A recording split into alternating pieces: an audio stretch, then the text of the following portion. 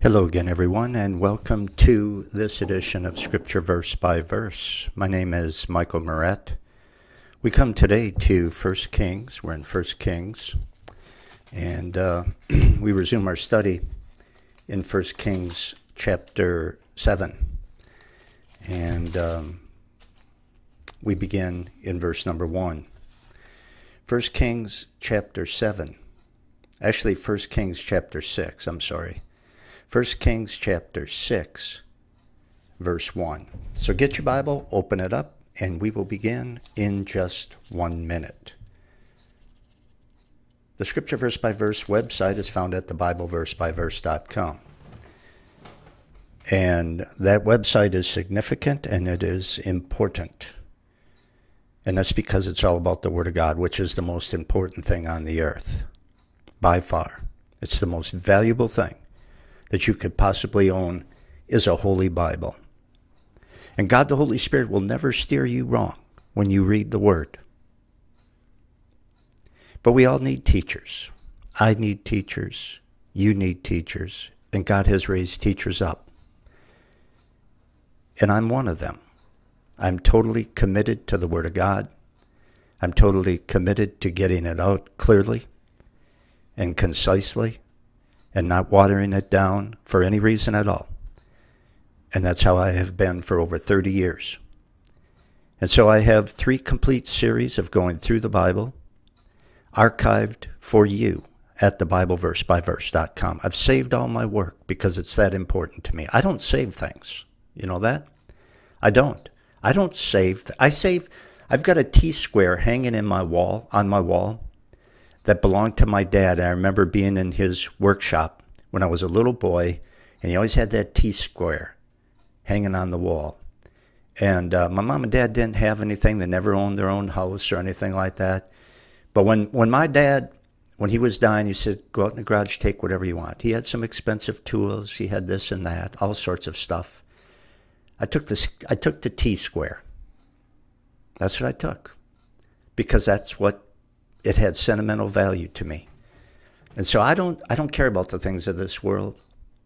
I don't care what men may do to me. I don't care, frankly, if people like my teaching or dislike my teaching. I'm interested in having Jesus be pleased with what I say. So I give out the Word of God straight. And I've been doing it for over 30 years. And you can study the Word of God in its entirety at your pace and your convenience at thebibleversebyverse.com. I spent a little more time than I normally do, but I guess I needed to say those things for your benefit, maybe. Anyway, 1 Kings chapter 6. Father, sanctify us by your truth. Your word is truth. In Jesus' name, amen. Chapter 6, verse 1. And it came to pass in the 480th year after the children of Israel were come out of the land of Egypt, in the 4th year of Solomon's reign over Israel, in the month Ziv, which is the 2nd month, that he began to build the house of the Lord. So 480 years after Israel entered their promised land. 3,000 years after Adam's creation. In May of 925 BC, Israel started to build the temple. Verse 2. And the house which King Solomon built for the Lord, the length of it was 80 cubits, and the breadth of it 20 cubits, and the height of it 30 cubits. So it was 90 feet by 30 feet and 4.5 stories high. Now I'm going to skip all the way down to verse 12 because I'm not going to give you the dimensions of every little thing in the temple, okay? And you'll thank me for that later. You go ahead and read it if you want to. I've read it, but I'm not going to spend time teaching it. Verse 11. And the word of the Lord came to Solomon, saying, concerning this house which thou art building, if thou wilt walk in my statutes, and execute mine ordinances, and keep all my commandments to walk in them, then will I perform my word with thee, which I spoke unto David thy father. So, in other words, if Israel keeps God's law, including the moral law, and the religious ceremonies, and the judicial laws, then God will make sure that Israel has good times. And it's not that complicated. And the same principle carries over to us today. You obey God, God will bless you. Yes, we're saved by faith. We're saved by grace, apart from works. We're saved when we repent and receive Jesus Christ as Lord and Savior.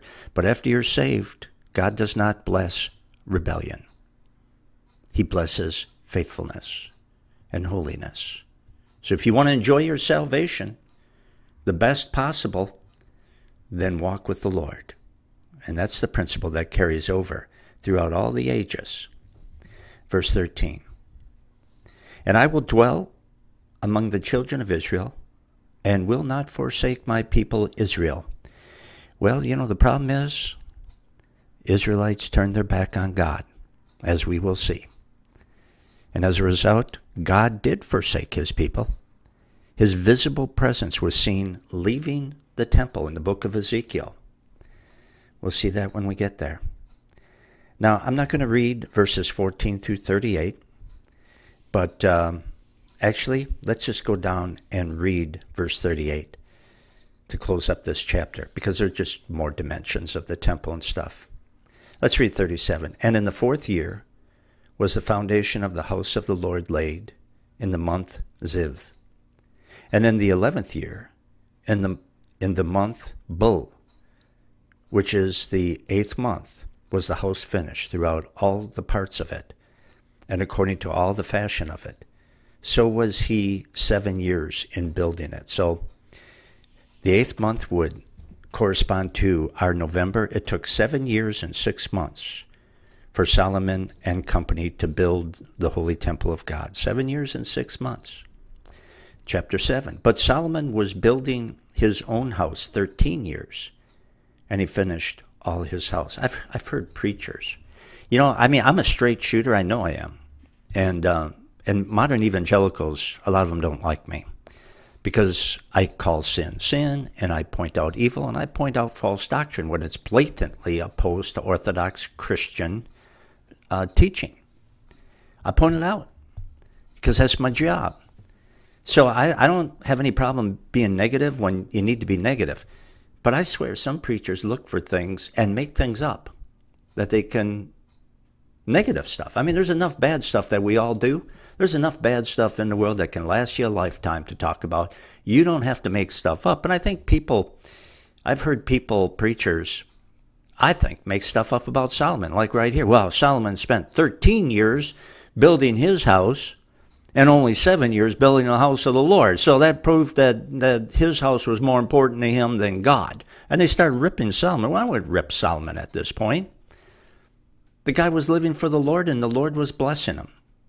Besides, I just wonder, he built God's house faster. Okay? He didn't skimp on God's house. That was a beautiful thing. We saw some of the material that was used and all the time that went into getting the foundational stones made of marble and all the fancy cedar logs coming from Lebanon. He didn't skimp on that thing. But he did build God's house faster, twice as fast. And that's because I think at this point God was more important to him than he was to himself. So with that, we will skip down, all the way down to chapter 8, verse 1, because I'm not going to look at the materials and the dimensions and all these other things in the temple. So let's go to chapter 8, verse 1. Then Solomon assembled the elders of Israel and all the heads of the tribes of the leaders of the fathers of the children of Israel before King Solomon in Jerusalem, that they might bring up the ark of the covenant of the Lord out of the city of David, which is Zion. So the temple is done, and it's time for God to move in, as it were, in the presence of his ark. And the ark here is called the covenant. It's called the Ark of the Covenant, and that's because the 2 stones containing the 10 commandments were in that ark. And that ark represented God's throne room on earth, as we will see. Verse 2. And all the men of Israel assembled themselves before King Solomon at the feast in the month of Etham, which is the 7th month. The 7th month for Israel would be our October. Verse 3. And all the elders of Israel came, and the priest took up the ark. Now, the priest took up the ark. The priest carried the ark, but even they couldn't touch it. Remember what happened last time somebody touched the ark? Uzzah? God struck him dead on the spot because he touched it. This thing is holy because it's God's throne. You don't go up to a king and touch his throne.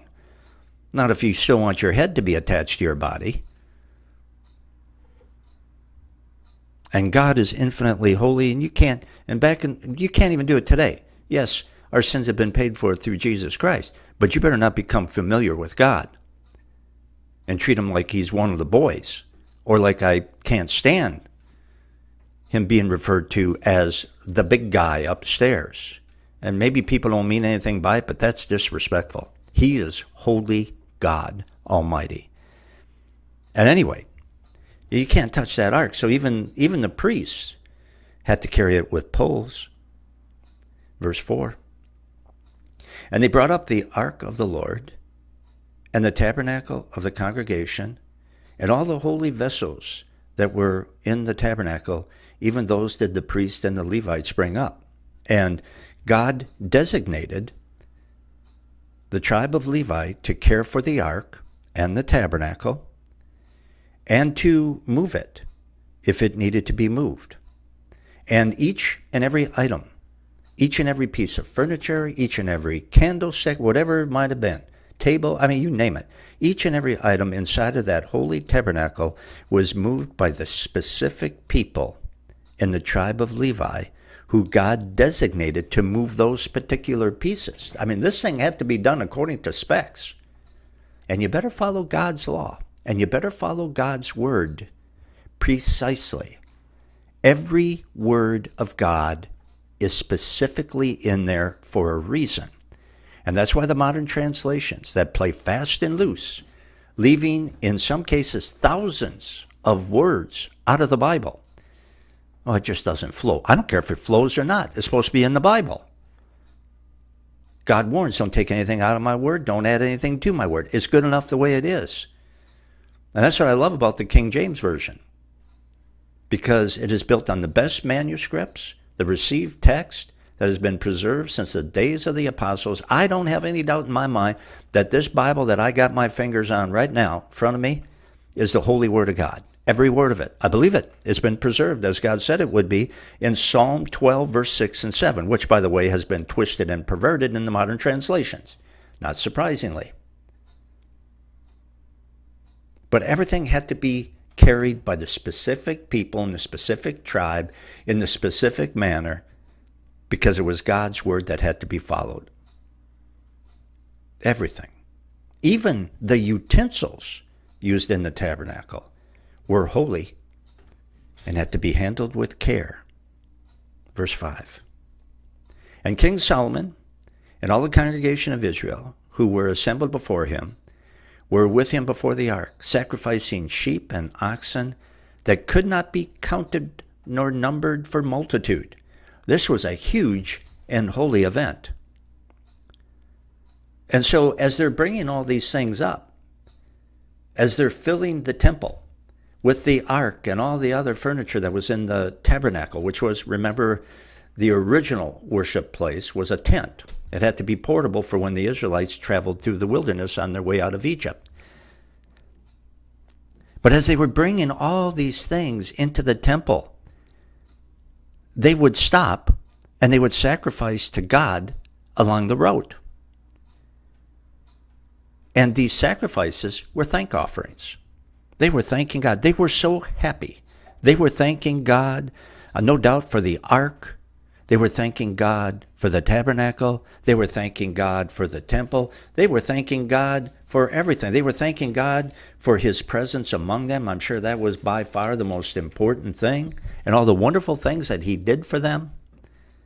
They thanked him so much, they stopped and they offered sacrifices, thank offerings. They offered so many of them that they lost count of how many sacrifices they offered.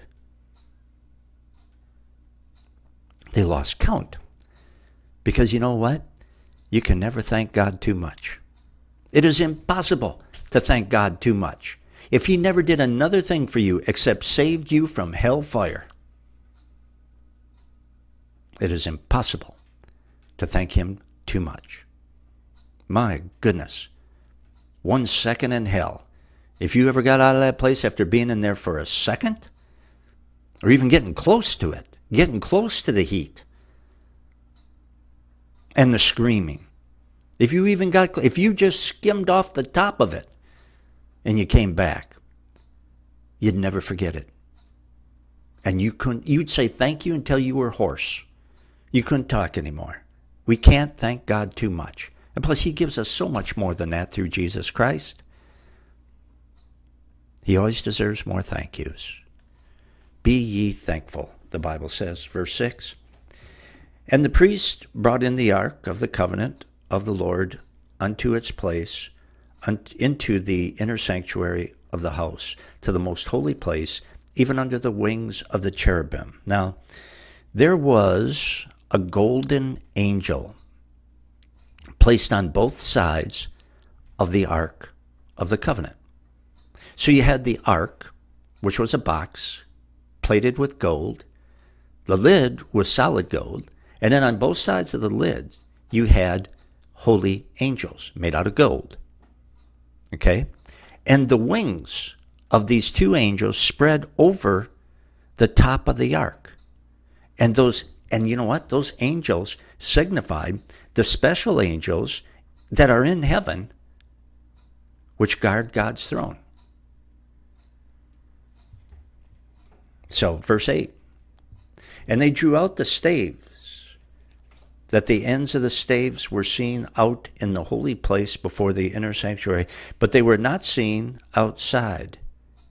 And they are there unto this day. The poles that were used to carry the ark were never removed from the ark itself, never removed from the rings. They just kept them right there. Verse 8. There was nothing in the ark except the 2 tables of stone which Moses put there at Horeb. When the Lord made a covenant, Horeb is Sinai, when the Lord made a covenant with the children of Israel when they came out of the land of Egypt.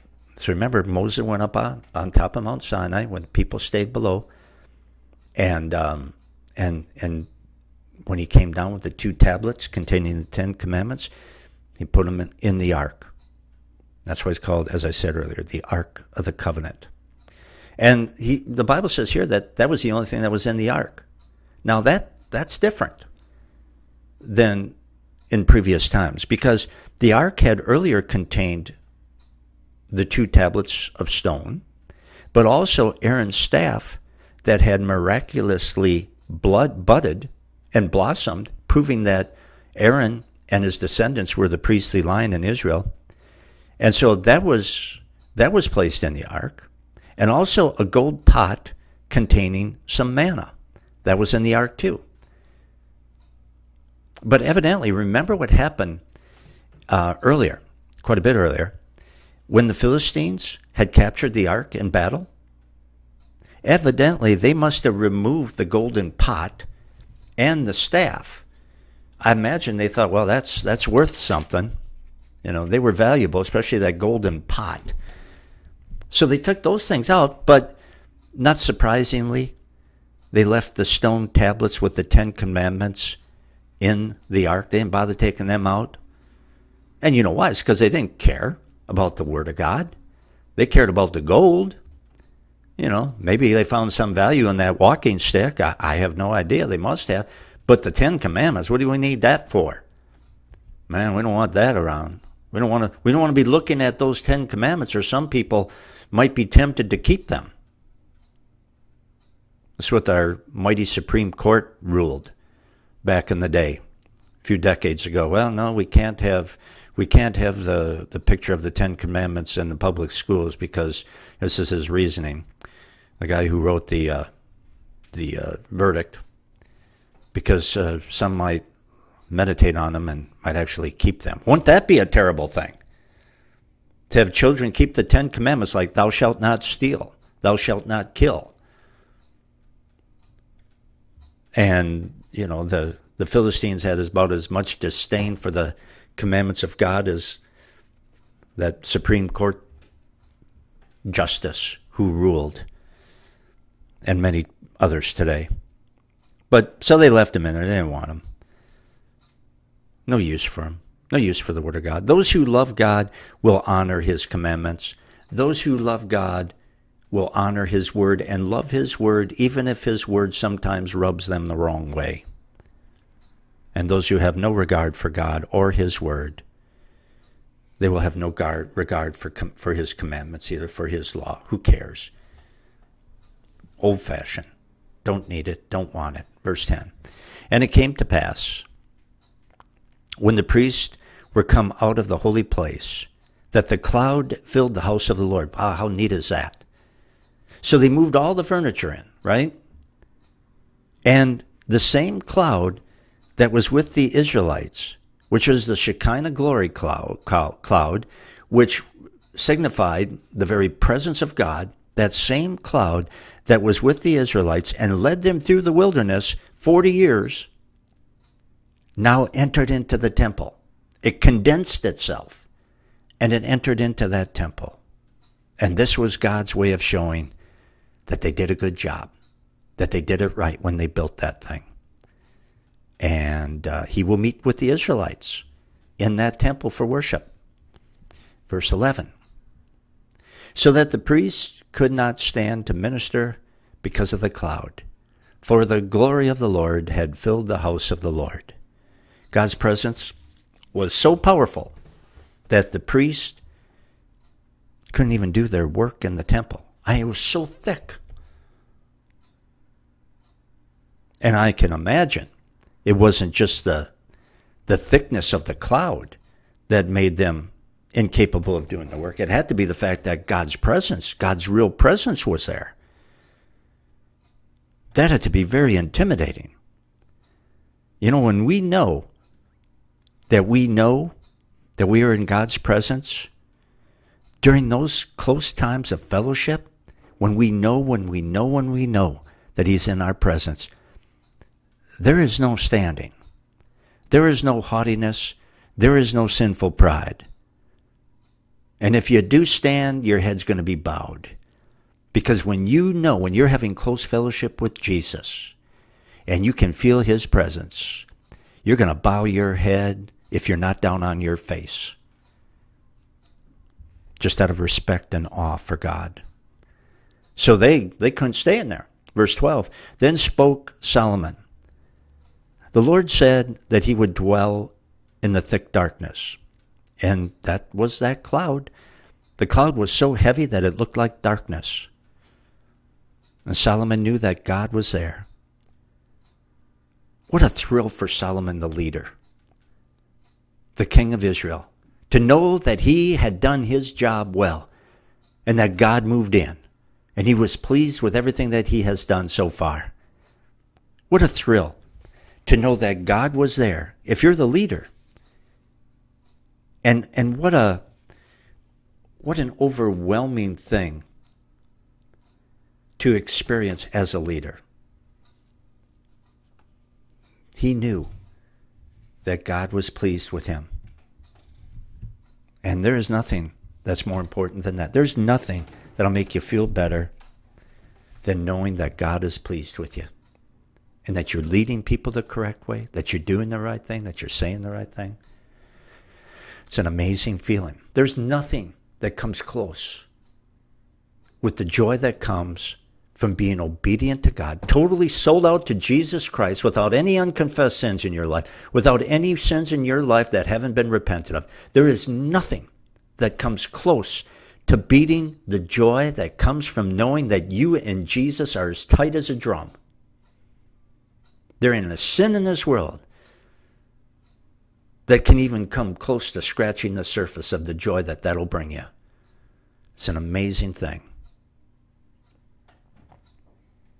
And notice verse 13. Solomon says, I have surely built thee an house to dwell in, a settled place for thee to abide in forever. A settled place. This isn't a tent. This is a permanent building. And the temple was great. And God was pleased. And the whole thing was just really nice. And you know why God was pleased? Well, yeah, because he likes workmanship. Well, he probably does. But I think God was really pleased because this temple was an expression of his devotion. I should say of their devotion to him. They loved him. And they wanted to build him that temple. And they did it nicely. They did a nice job, a beautiful job. And I think that's what pleased God more than anything else. And so it's nice that they had the temple, but the most important thing is that God was with his people and God was pleased. That's what they wanted, and that's what God wanted. And you know, a relationship with God, that is the important thing. I'm not saying the things that we do for God, like them building a temple, I'm not saying that that's not important. The things that we do for God, the things that we give God, those are important, very important, if they are an expression of our devotion to him. Then they're just really lovely things to him. Verse 14, and the king turned his face about and blessed all the congregation of Israel, and all the congregation of Israel stood. The congregation stood out of respect for God. Boy, this was not a laid-back, casual thing at all. God was there. I get weary, to be frank with you, of seeing the casual dress and the casual attitude of people in churches today, modern evangelicalism, you know. I have a guy who I see every now and then. I don't even know his name, but he knows I'm a minister, a preacher. And he'll come up to me and say, hey, have you visited this church yet in town? And no, I haven't visited that church. Oh, it's the most wonderful church I've ever been to in my life. This guy's probably about 70. It's the most wonderful church I've ever been into my life. And last time I saw him, this guy was dressed with an old sweatshirt and older jeans. He says, look how I'm dressed. He says the pastor isn't dressed this good. It's just wonderful. Oh, he was just so thrilled with that. He wears torn jeans and an untucked shirt. Oh, man, you know, he's got a beard and he's got long hair. And, well, I got a beard and kind of long hair too. But this guy was just so impressed with it. Oh, and he's entertaining. He can keep you entertained for a whole hour with his sermon. Yeah, I said, yeah. Well, you know, that's what it's all about, being entertained. Just like the guy who's running around on stage, the pastor with a big old squirt gun. Woo, boy. And hundreds of evangelicals just laughing like crazy. That's church. That's not church. That's a circus. That's what that is. It's an embarrassment. But the people aren't embarrassed. But anyway, the congregation stood out of respect for God. I like it when in church people stand for the reading of God's word. Or they stand when they sing worship songs to God. There should be respect for God. Church should be a holy thing. And we shouldn't go there to get. We should go there to give. I don't like it when people say, well, yeah, you should go to this church, but I get a lot out of it. Or I go to this church because it's really good there. What in the world does that mean? I know what that means. It means it's entertaining. It means the pastor's funny. It means he tells a lot of neat stories. And it's really good there. And the music, of course, is great rock and roll. It's good there. Really entertaining. It's good there. You don't go there. You shouldn't go to church to get. You should go to church, and it should be all focused on Jesus Christ, and it should all be designed to give. To give Jesus our undivided devotion and attention, and to learn about him. Period. That's it. That's church. That's what it's supposed to be. You don't think anybody came to the temple to get? They came to give God their humble worship. And of course, there's a nice spiritual kickback to that. There's joy in giving God what he deserves. Oh man, I'm out of time. We got to stop. You can pick it up. We'll pick it up right here next time. Meanwhile, you can study the whole Bible at thebibleversebyverse.com. And if the Word of God is a blessing to you, please remember we are brought to you by your prayers and financial support. You can give in a secure method at thebibleversebyverse.com. Just click the donate button and give as the Lord may lead. So long.